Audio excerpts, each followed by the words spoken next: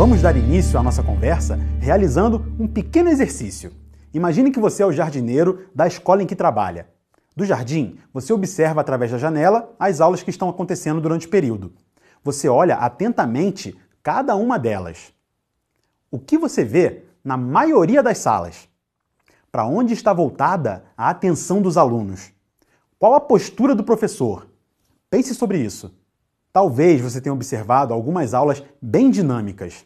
Porém, deve ter visto outras aulas em que o professor era o centro das atenções e os estudantes, todos enfileirados, prestavam atenção às suas explicações. Em uma aula personalizada, o papel do professor não é o mesmo que vemos em uma aula tradicional. No ensino híbrido, o centro do processo é o aluno, não o professor. Então, como seria olhar as aulas híbridas através da janela? Com certeza, você veria um professor circulando em sala, incentivando e propondo atividades mais adequadas às necessidades dos alunos. O foco da atenção do aluno estaria na sua própria aprendizagem, nas interações interpessoais com os colegas e com o professor. Nosso objetivo nessa aula é proporcionar uma reflexão sobre a postura do professor, considerando a utilização integrada das tecnologias digitais em uma aula. E após conhecer diferentes exemplos práticos, você vai planejar e experimentar uma aula em que seja possível vivenciar as mudanças propostas aqui. Vamos lá?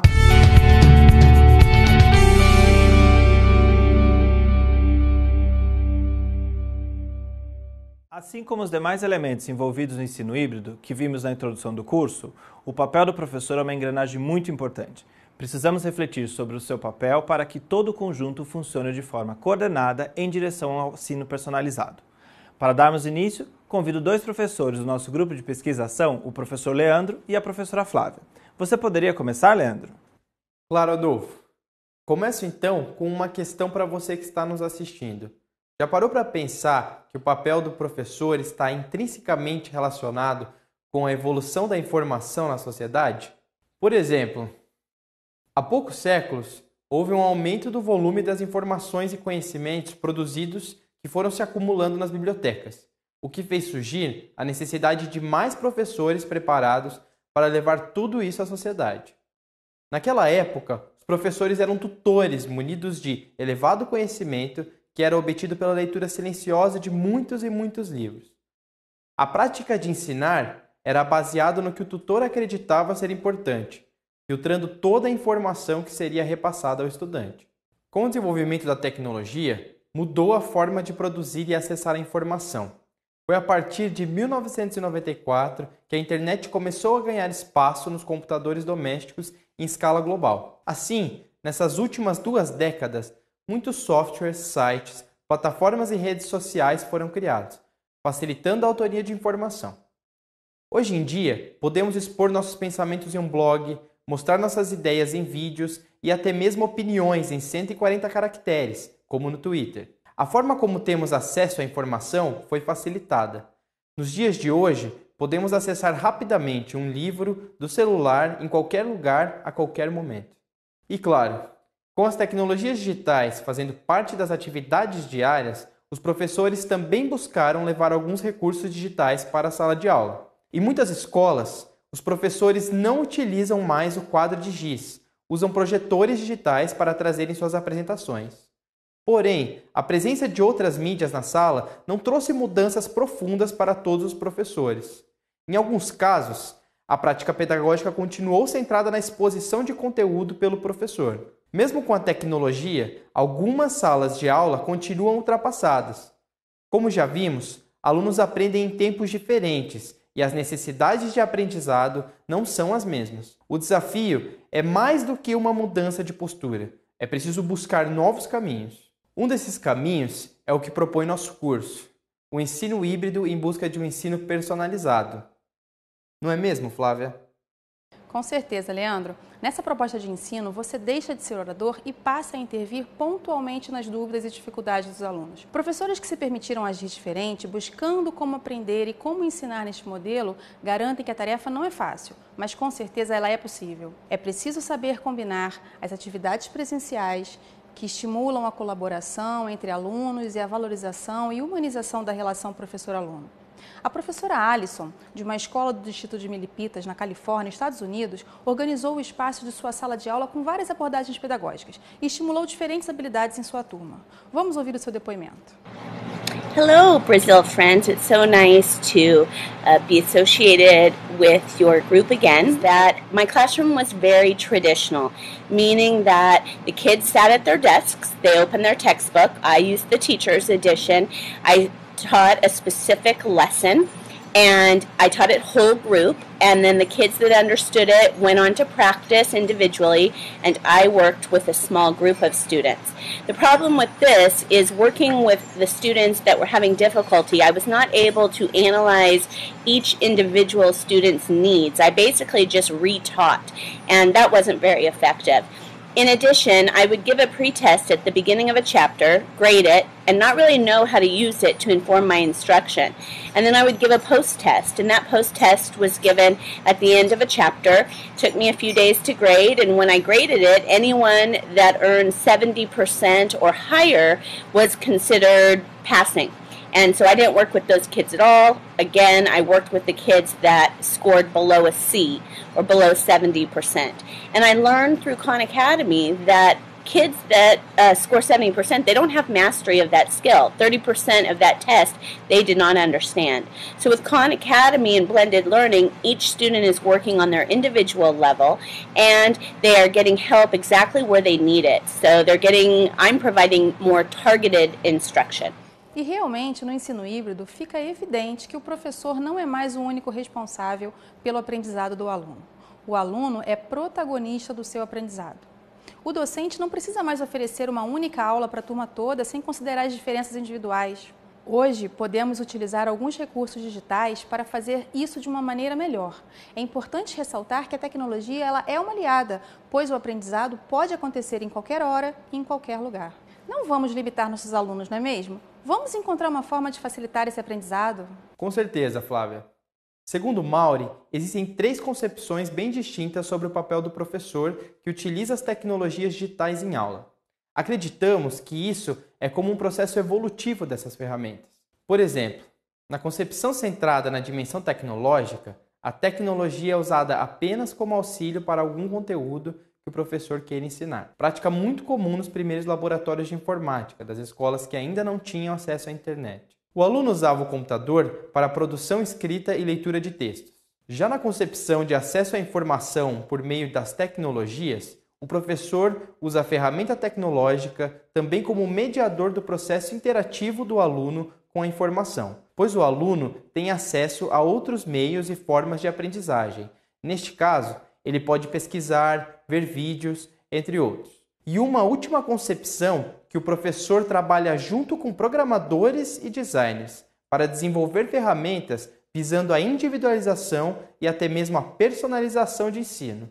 Essa concepção, focada na construção do conhecimento, se assemelha aos ideais que buscamos no ensino híbrido, pois o professor usa ferramentas adaptativas que vão auxiliando o aluno com necessidades específicas para a construção do conhecimento. Como vimos nas primeiras aulas, o ensino híbrido tem como objetivo construir uma prática pedagógica inovadora que potencialize o aprendizado dos alunos por meio de tecnologias digitais.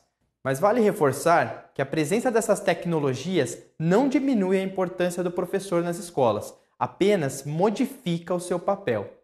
Nessa nova concepção de aprendizagem, você é um arquiteto do conhecimento e precisa mostrar ao aluno que existem diferentes formas de construí-lo. É verdade, o uso de tecnologias digitais pode estimular e facilitar o processo de aprendizagem e cabe ao professor mostrar ao aluno como utilizá-las de forma crítica e produtiva. Agora vamos mostrar para vocês um vídeo sobre a mudança do papel do professor no ensino híbrido. As we think about reconceptualizing the role of the teacher for blended learning, we're thinking about 5 key shifts in particular. The first one is from lecturer to facilitator. Next, it's the difference from fixed groupings of students to more dynamic grouping strategies. The third shift is moving away from being the explainer of all concepts and to the intervener with the student at the right time for their needs. And then from thinking about the job being teaching content to thinking about teaching content, skills, and even mindsets to our students. And the last shift that we're thinking a lot about is one that happens in several of the models we profile, which is from generalist to specialist. The idea that teachers can start specializing on those skills that they're most passionate about or where their strengths are. So to make this new vision for school a reality, we as teachers have to go after one fundamental assumption of how we think of our job as teachers. And that's like our core instructional delivery model, and letting go of the idea that we always have to teach something in order for students to have learned it. When the kids are learning on the computers during personalized learning time, it's my job to just facilitate. And it's not my job to answer their questions, but it's my job to proctor content assessments. So all I'm doing is making sure they're on task and being facilitating their learning, and that's kind of my entire role. And it's not to teach them in that time. It's for them to learn and learn from their mistakes or learn from their successes. Yeah, and so lectures, though, still going to be part of the learning process. We don't want you to be under the wrong impression. But if you look at the blended learning schools that we're profiling, you see that it's actually for two reasons that the lecture remains relevant. The first one is that in small group settings, the teacher is still clearly leading a class through a series of concepts and exercises. And the second reason is, if we're being honest, in college, students still learn through lecture, and so mastering those note-taking skills and being able to absorb a lecture is important. So in education, we've known for a long time the power of getting students into the right group at the right time. Now, what it usually looks like, though, is maybe the class is divided into 3 groups, and we'll call them the Cardinals and the Blue Jays and the Sparrows, but a kid figures out pretty quickly, I'm a smart kid or I'm not a smart kid. And that's because the groups are fixed. Those things are set in stone, and the kids don't change. It doesn't respond to a kid's proficiency level, which we know can change on a daily or hourly basis. So the big idea here is what we call dynamic grouping. The groups exist on a concept-by-concept level and respond to kids changing. So they can go from a high to a medium to a low group, even within a single week. So this points to one of the big shifts that a teacher will make as they move into blended learning, which is that you're really going to be using data to drive this idea of dynamic grouping, or these changing groups. And we would argue that you should be using this data on at least a weekly basis, maybe even a daily basis, so that you're constantly sorting students to get them the right thing at the right time. I'll give you a concrete example. There's a school here in the Bay Area that uses a school-created data tool called Exit Ticket. The teacher stands up to teach a concept, but right away gives the students a few questions to see what they know. Kids do their responder, and the students who get it right are peeled away. That onion gets peeled. The first level of kids go, and they work on something more challenging. Then the teacher begins to do some instruction and pretty quickly pauses again, offers a few more questions, see what kids do or don't know, peels the onion further until they get down to the core of the students who really need the most magical intervention we have, which is more small group time with that teacher. We reteach as soon as possible, and that's one of the really powerful things about small group instruction, is that I teach the lesson in a small group format. Then I may discover that 2 students from group 1 and 2 students from group 2 are missing the same areas. They both have the misconception of lining up the ruler the wrong way. So I can pull those 4 students again and reteach them just on that specific area. And I know what area they're missing because of the data that I'm able to get so quickly from programs like Edmodo. If you go into a full blended learning environment, it's very easy to imagine that the amount of data you have is going to get overwhelming very fast. Don't get overwhelmed by it. Pick the one source that's really, really good for giving you great data that's actionable, or pick the 2 or 3 metrics that you think really helps you drive that grouping and what students need instruction-wise next. If teachers are doing a lot less of the explaining up front because of the software, that frees them up to spend a lot more time intervening with students one-on-one at the right time for each individual student. It's really exciting to see schools thinking not just about the content that they need to teach, but also about the skills and the way that students apply knowledge, as well as even the mindsets they want their students to have. And the hope is that some of these blended learning techniques can actually free up times for teachers so they can actually spend more of their time on these mindsets and skills for students. And it actually aligns perfectly with the Common Core coming as well, that's going to ask students to do more cognitively demanding work on their assessments. Now, the teachers and staff at the schools we've been showing you think a lot about this role and how they get students to develop the content they need, the mindsets to be good learners, and the skills that they need to succeed. I come from a family of teachers, so I talk about teaching a lot in schools, a lot with people. And so I think that there's two things about this system that have excited me the most and that I like talking about the most. The first is the way that we've really clearly identified those three big categories of things we want kids to learn. The content knowledge, the cognitive skills, and the non-cognitive skills. And I mean, any teacher could tell you, like, yeah, absolutely, like, those things are important. I teach all those things in my class. But I love the fact that we have distinctly identified those, and we've explicitly set aside time within the day for kids to work on those things so they know exactly what they're working on. One isn't getting lost in the other. Kids are getting really clear feedback on either their content knowledge or their cognitive skills or their non-cognitive skills. And each of them gets that one-on-one time for a check-in so they know exactly what they're doing well and what they need to be working on. Thinking about how my role is kind of the same and how it's different, I think in terms of the differences, one big difference obviously is I'm not talking to kids right now as much about specific content as I used to. And I'm not constantly worrying every single day is this one activity I did helping them learn the content? I'm creating playlists, so I'm definitely doing a lot of work to help kids learn content, but a lot of the onus of that has been put onto the kids. We see a trend in a lot of schools, not all schools, but a lot of schools doing blended learning, of teachers shifting from being generalists of all elements of teaching toward actually specializing on their strengths and the things that really excite them about getting into this profession in the first place. Now, many of you may remember the documentary Waiting for Superman, and the big problem, Brian, that I had with that movie was actually its title. The implication of it was that the only way to save our schools was to have a superhuman teacher inside of every single classroom that was doing lots and lots of different jobs that no human being could do within the constraints of a 45-minute period. Well, and you think instead, what if teachers could go after what they were best at? The person who just loves to lesson plan will use their great lessons all across the grade level and save every teacher from having to recreate the same lesson plan over and over and over again. The teacher who is that actor and loves the rapt attention of students can do more lecture and maybe have more students at a time and free up other teachers to do different tasks. The teacher who's that data wonk who just loves assessment, let them go create the statistically reliable and valid assessment, but then use it across the school or even across a district. Play to teachers' strengths and let them specialize to the extent that they're comfortable or what's possible. Once you decide that every teacher doesn't have to have the same job, once you decide that every teacher doesn't have to pretend to be the master of 100,000 different things, which as humans we know is not possible, it's really exciting. And what we see with a lot of teachers is some teachers really thrive in classroom culture and classroom management, and other teachers really thrive in getting kids to love writing, and other teachers really thrive in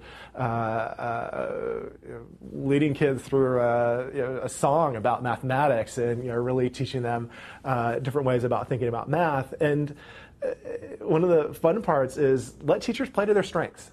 So that wraps up the 5 big shifts that Brian and I see happening as teachers move into these blended learning environments. And we hope this list has been provocative and spurred your thinking some. So we've introduced a lot of ideas about how the teacher's role changes as we move into these blended learning environments. And as we think about what are really mindset shifts, it's important as teachers to think about what can we do less of? And if there's one big idea I'd encourage people to let go of, it's the pacing guide. This concept that we're supposed to have every student moving at the same speed. I mean, our education system is virtually built on an assumption that we're the world's best astrologers. You say a student is born in the year of the rabbit, and therefore 15 years later, on October 27th, he's supposed to be ready to read Chapter 6 of Huck Finn, pages 68 to 71. Why not give a system that lets the student get that material at the right moment for them? Let the student control the pace. And to do this really well, it means that we as teachers can't just be 1 week ahead of where students are at any given point. We really, if we're going to let students self-direct their learning, have to have the entire roadmap laid out for them in advance so that they can drive this learning and keep moving at their own pace. Now, one important thing to remember is that there is still something important about setting a minimum pace so that students don't fall too far behind.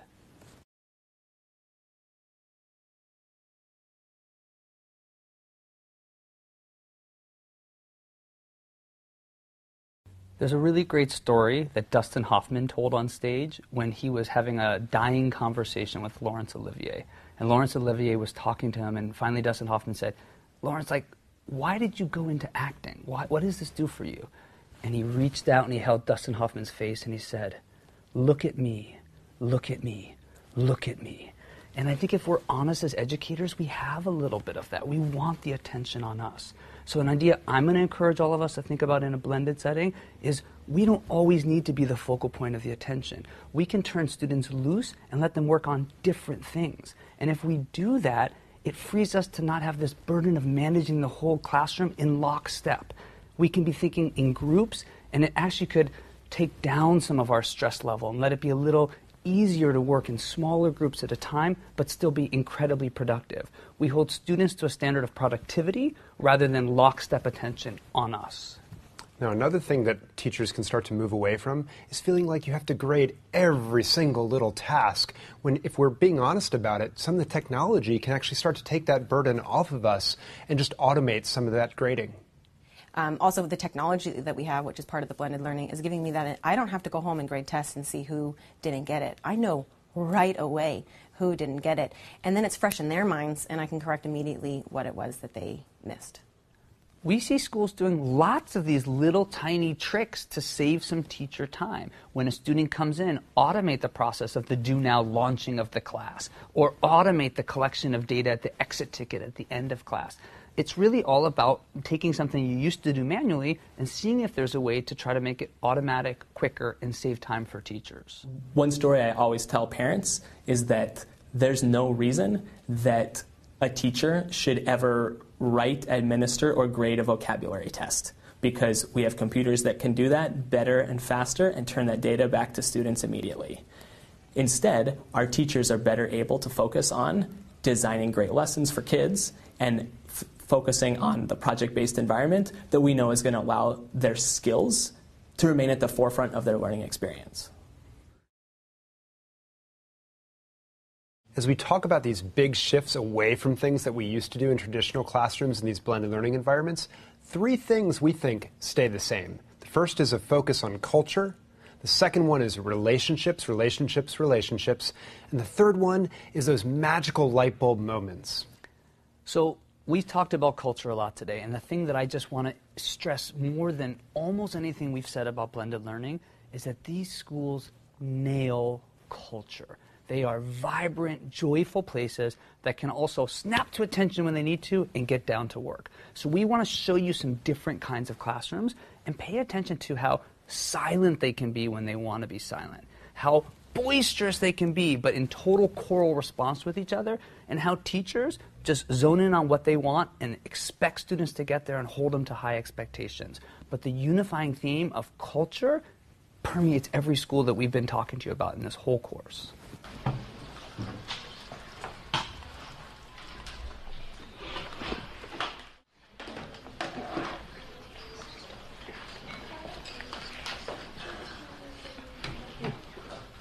The culture in a blended learning classroom is really essential.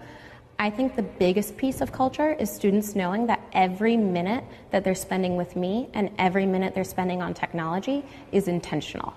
So before they launch any program, before they do anything on technology, they know the purpose behind it. They know that this is helping me to grow my brain as a reader. They know that I'm practicing math facts because I need to practice my fluency with single-digit addition.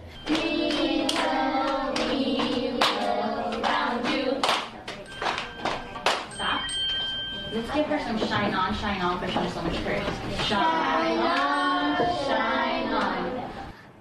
When you have a student body that feels like a uniform group of people, almost like a team, you have the ability to teach faster and more, and every second really counts in the school day versus so much time being lost in a traditional school. We get our kids into the classroom, they know that they need to be in their seats in 12 seconds and they need to be working on the do now that's on the board. When the students are in the computer lab, they know that in 15 seconds from when they walk through the door, they're counting down in their head. They should have their headphones on and be logged into their software program. And those are the types of things of student culture and efficiency at our schools that really lends itself to what is called bell-to-bell learning, where there are never downtimes for the students. Ready! Almost there, got 100%. Eyes on me. Eyes on you. Last time, guys. Third time's a charm. Ready! Share. Okay.